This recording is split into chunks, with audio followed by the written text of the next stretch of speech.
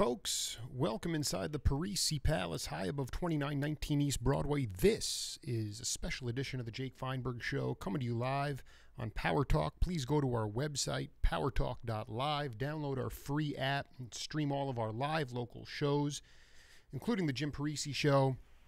Hello. Yeah, how you doing, Ron? I was just introducing you. I wanted to bring in a legendary character and a musician and a guy who has high standards for himself and is also continually painted on his palette and continuing the lineage of music, teaching younger cats, traveling the world, still basically making a large living in Europe. But it all started here in New York, in Detroit, and jazz started in this country. Ron Carter, welcome to the Jake Feinberg Show. Thanks for a very warm welcome, and this is warm outside, so it's all fitting. Yeah, well, I'm in Tucson, man, so it's warm. I know you're having a heat wave in New York, but it ain't. I don't know, man. It's hard to beat this heat wave we're having. But anyway, how are you? And thank you, and all of your fans for supporting your show. Oh man, thank you. We're cooking, man. I wanted to just start by asking you if you could talk about your concept of the birth of the cool. That's around the time that you started to play with Stan Getz, and I just wanted you to talk about how Stan fit into that time period. Well, I don't know about my first exposure to, my real exposure to Stan Getz was some of the records he made with Dizzy Gillespie, called At the Opera House with Sonny Stitt and Ray Bryant, and for musicians only. It's a great record, and Stan Getz sounds fantastic. That was my first real paying attention to him. And my next paying really attention to him was a record there with Astrid Gilberto when they brought the Brazilian music with the bossa nova beat to Americans' consciousness. And my next exposure to him was when he called me to help to make some gigs with him. And I told him my price, and he told me I was too expensive. And he hung up. That's my exposure to Stan Getz.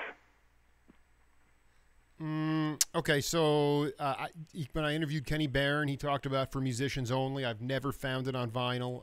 It's 1955. And can you talk about? I want to know your first bebop gig because I was really unaware that Stan was such a player in the bebop world. But where were you at in the mid '50s? Were you still in Detroit? I was in school at Eastman School of Music, 55 through 59.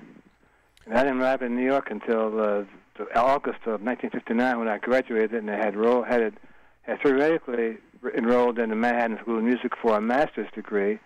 And when I got a chance to go to Europe with Cannonball Adderley the spring of 1960, I asked the school if I could delay my admittance for a semester, and they said yes. So I re-enrolled the fall of 1960 and got a master's in 1961.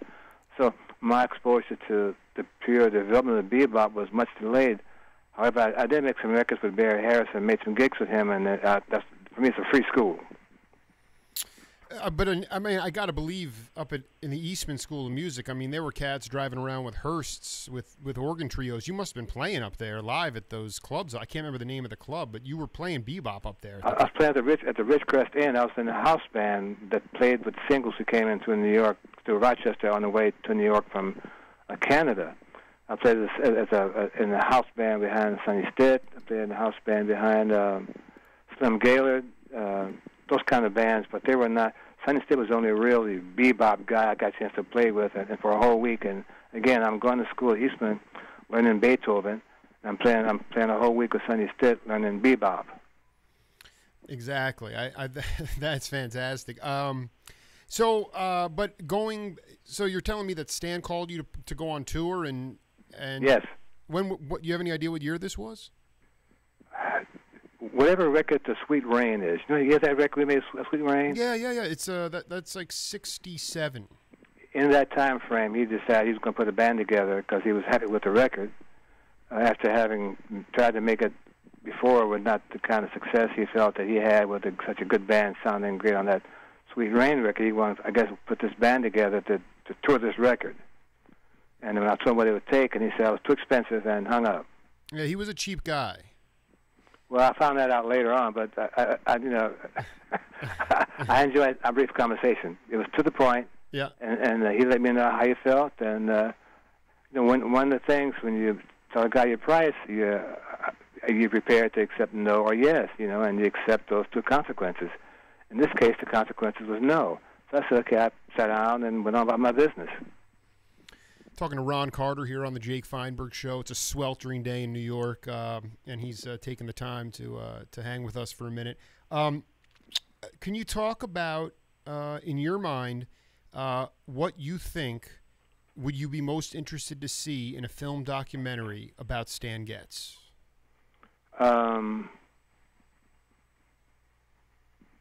I can tell you right now, the phone conversation between you and him about pay would not be in there. But if there was something, I think that's part of Stan Getz, man. He had a history of low-paying guys, and I have a history of demanding what I'm worth. I'm okay with that kind of view of me and Stan, because you want this to be as full of interesting information and stuff that they can't find on Channel 7, Eyewitness News in New York. I mean, I'm not afraid to have people hear that Stan didn't want to hire me because he thought it cost too much money.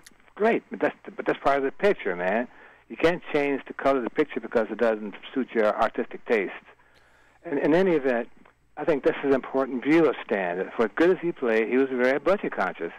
And a lot of guys are not afraid to pay a price for a guy who thinks he's worth that kind of money, and they agree because what he contributes to their music. That's why they talked about in the first place. If they're going to hire you on how much you pay, how little they can get you for, then somehow they're missing the boat of having a good guy play with them to help them play better. But having said that, I think that's a good part to have in the movie. I think I'd like to see you spend some time with how Stan Getz stumbled on the Brazilian connection that he had, and how important he was to bringing that Brazilian music to the fore of New York musicians' consciousness. Because once that record hit big, all the producers, both commercial and jazz, wanted to find out what that was and who could play that music. That was how that stuff got going, man. Do you remember because Charlie Bird, in fairness, was the one that brought the rhythms to the States, but then Stan, can you talk about how Stan took it to the next level? First of all, it was a saxophone and a voice. And for whatever Charlie Bird did to it, it wasn't as complete a sound as you would find if you're into those clubs in Brazil, which I had a chance to go to much later, and in the 70s with my own band and with the club in Rio de Janeiro called Mistura. But what Stan brought to it was a saxophone player accompanying a vocal melody, and that made a bigger impact on musicians because Charlie Bird's was a less forceful presentation. The two guitar, bass, and brushes and a little percussion. There wasn't as an impactful sound that the New York music scene was used to hearing, and Charlie Bird's got washed away by Stan Getz's musical forcefulness, I felt. I like that terminology there, but he was able to. Wasn't it also that he was able to interpret the lyrics of the and be able to weave around that with his horn? That's not my view. I mean, anytime you have a saxophone that's basically competing with a gentle sounding acoustic guitar because of the nature of the two instruments, saxophone player, whatever his forcefulness, is going to catch your ear first because it is so forceful. I think it was more of that than whether Stan, his difference of interpreting the melody with the saxophone. I think that wasn't a factor for me. I just liked the way he made the music have a real presence and some really in-your-face kind of presentation. That appealed to me. I interviewed Stanley Clarke a couple weeks ago, and I'm quoting him here. He goes, I remember one time hearing Ron Carter speak on Stan Getz. Ron had the biggest respect for Stan Getz as a musician. Now, he couldn't remember specifics, but I was curious as about, okay, so setting aside you didn't go on tour with him, whatever. You were playing on studio sessions. You did Cool Velvet. You did the Tony Bennett sessions. You did Sweet Rain. Did you have respect for Stan as a musician, and explain specifically why? Absolutely. I wouldn't have done the record if I had no respect for him. Again, he's out of the Lester Young. He's one of the guys, him with Al Cohn and Zoot Sims, and now Harry Allen, who are carrying the Lester Young tradition to its utmost. And I admire anyone who has the audacity to reckon to be into the footsteps of someone as gentle and as well known as Lester Young. Stan Getz was all over that tradition, and I admired anyone as I would anyone who acknowledges the historic value of an influence of their horn, and Stan did that whenever he played. I thought that was enough reason for me to say, this guy needs all, as I do with any act. And when you kind of say that, when you kind of land on my respect for Stan Getz, the implication is that because I didn't respect someone maybe as much as Stan, or more than Stan, my ability to perform with them changed. That's not the case. Yes, I have my personal views on a person and a plan and stuff, and yes, I like Stan's presence on the scene. I like, for me, what impact he had on the saxophone, but that didn't color my ability to help him play as well I thought as I could help him play as I did with someone else who was not a Stan Getz. I kind of that kind of has to be made clear for your listeners, because it sounds as if I'm implying that because I had such a high regard for Stan Getz, I gave him more of me than I would give a saxophone player who was not Stan Getz. That is not me at all. Absolutely not. No, I mean this is this is a documentary on Stan. We're not talking about Dizzy or anybody else that you've played with. Yeah, I understand that, man. But if I don't make my position clear, it gives Stan Getz more responsibility for me than I'm giving somebody else. You know what I'm saying? I think there's not a clear picture of my loving and respecting him and on the scene any more than someone else. And I can't let that go to say that they imply that I held him in higher regard than somebody else. No, that's not what I'm saying. Mm-hmm. Oh, I understand. That's important for me to get that clear for your biographers. Absolutely. Ron, can you talk about the significance of Stan as far as somebody who, did you feel that he was somebody who always wanted to push the music forward? I never knew him that well. Then you talk about, I would love if you could just spend a minute or two. This is fascinating to me. The sessions were not released until about 5 years ago, but you and Herbie and Elvin were the rhythm section for this really amazing album that eventually got released, Tony Bennett and Stan Getz. And I wanted to know your memories. You've done thousands of sessions, but can you talk specifically about working with, was that the first time you worked with Tony? And can you just talk about those sessions in general? Because a lot of that music is swinging. Okay, two things. I don't remember the date at all. What's the name of the records? I have to get it so I could tell you that next month. What's the name of the record? I'm going to get it for you. It was re-released as here we go. Let's see here. Tony Bennett. It's called the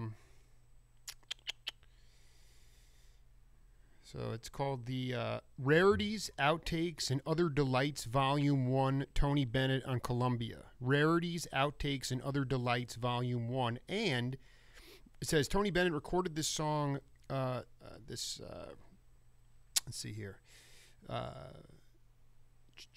Have You Met Miss Jones? In 64, Herbie, Stan, Ron Carter, Elvin Jones. This recording, as well as others with this group, were not released until 2011 on the Tony Bennett Complete Collection box set on the Rarities, Outtakes, and Other Delights Volume 1. That is so far off my memory banks now. You're speaking to a complete stranger right now. I have no memory of doing that. You are, well, you need to, there's a lot of the clips on YouTube, and your bass is a little bit low in the mix, but I will tell you, it swings so hard.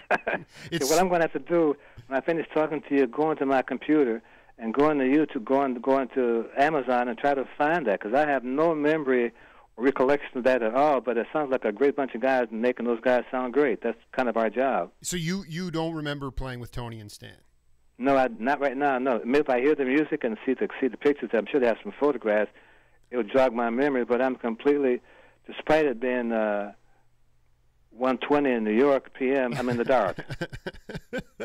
Okay.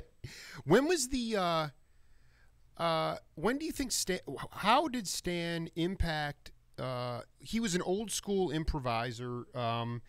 Did you get the feeling that he was the type of cat who, if he didn't hear something, he would let the rhythm section sort of let them go off until he could feel it? No, he was a kind of aggressive player. He thought he could hear everything, and he played like he did. So the rhythm sections that I know of didn't feel any reservations about tiptoeing around him until he got his footing. What is the your favorite song, or what is the tune that you love the most that you played with Stan on? I have to see the library, and again, I haven't. This Tony Bennett material is so new to me. I can't make a comment until I hear what that is, because I have no recollection. I mean, I'm almost embarrassed to say I have no recollection of that. And you keep referring to it, and I can't help you. I was so psyched. I couldn't even sleep last night. I was so excited to talk to you about this. Really? Well, because Tony's still around. We're eventually going to talk to Tony, but I was like, just to be able to talk. You did 2 sessions. I'm just saying, go and check this stuff out, because it swings so. It's awesome, and it's really, you guys were really. Well, I also wanted to ask you if you could tell the story about how you actually wound up getting the gig with Miles.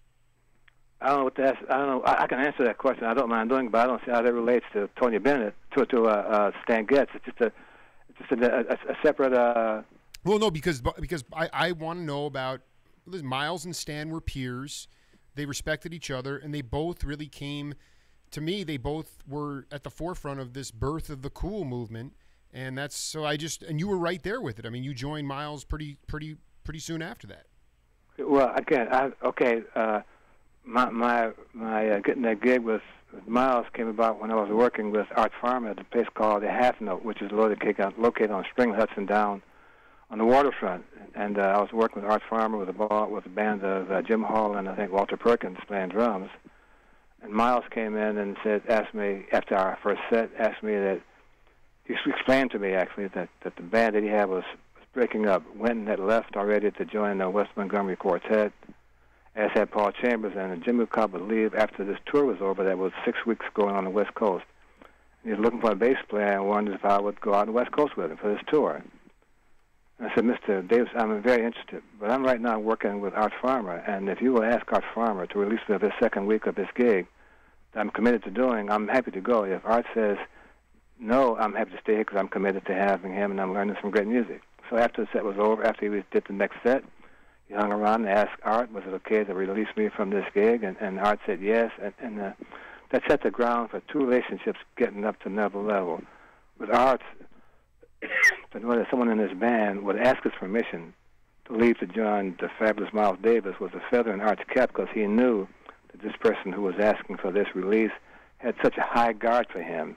He was willing to risk his career improvement, theoretically, to stay with Art longer.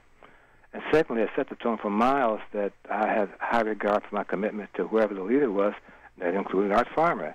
And if I'm with your band, it now includes you. So it set the tone for a lot of interesting conversations and relationships, and I'm happy to have been part of that. Switching back to Stan, I know you got to get out of here. Can you talk about, in today's world, I believe you're at Juilliard, you're teaching there now? Yes. So explain to everybody across the world listening right now, and even to, why... To future generations of students, why is Stan Getz relevant? Not his personality, he was a Jekyll and Hyde personality, but as far as why is he relevant in 2016 to the lexicon of music? You have to ask those guys. You're asking me to put myself in their position, that I can't do that. All I know is if he were to call me today, and I'm being kind of tongue-in-cheek, but you get my point of view. If I could get in a call for him today, to join him for a session within a half hour, I'd be the first guy in line at the studio to open the door, because he's a great player. That record for musicians only, man, it is so far out. I mean, it's so happening to have a chance to play with him in that kind of heated improvisationatory environment. I mean, everyone's on fire, and to be a part of that situation, something I long for, man. And if he would call me, I'd say absolutely, and I wouldn't even ask him what he's going to pay me until after the date, so I wouldn't be disappointed. Could you just, before I let you go, can you just talk about how the 3 of them burned together so well, but left space? I'm talking about Sonny, Dizzy, and Stan.